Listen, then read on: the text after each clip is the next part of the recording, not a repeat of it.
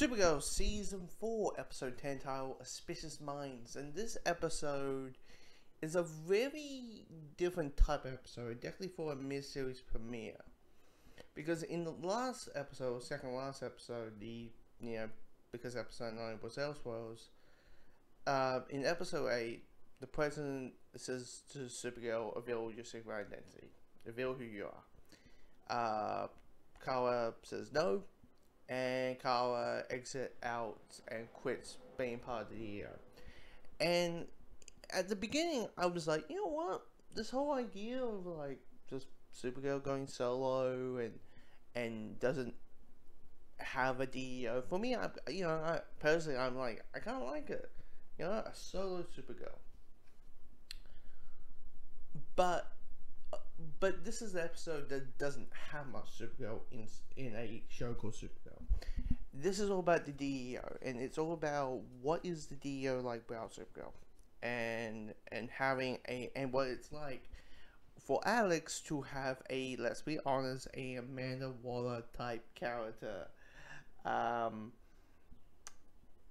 who it does feel like a bit of like, we would like to use Amanda Waller, but we can't, because maybe just for certain reasons, maybe because we're still playing Make a Suicide Squad 2, I don't know, but what for Alex, what is that like? Because the whole episode, while we have a threat, which the threat are aliens who are visible because A, B, and C don't want to hit spoilers.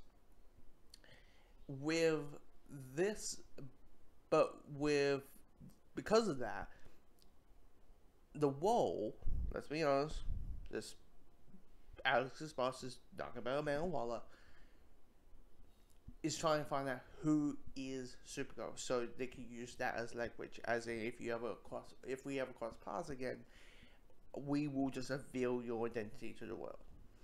And that for me was an interesting part, because you understand, like, the villain part is just there to move the plot along, and you can have some action scenes and stuff on those lines. Like, they're just there to move the plot along.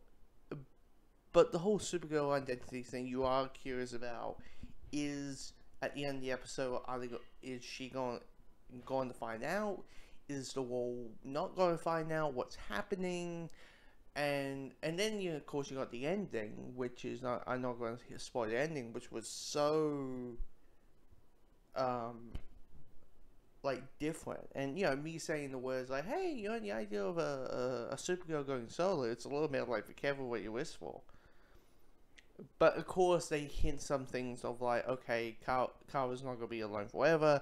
You got Mira, who is thinking becoming Dreamer, which is going to be awesome. I mean, I think they released the first image of her in costume, so it'll be interesting to see what it looks like in motion and stuff in those lines.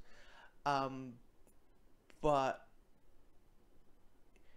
because I really enjoyed the Mia character, and the relationship between her and Brainiac 5 is quite, a moment they started talking, I'm like, oh, this is so cute and sweet and all that.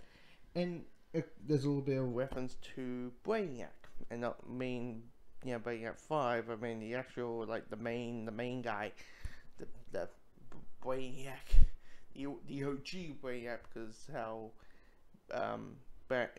Brainy was meant to be evil like the other four.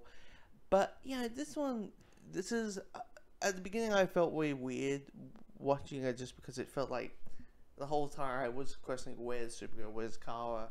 But at the end I was like, you know what, this is perfect, this is rightly so. And this is not a bad mid-series opener, I won't lie.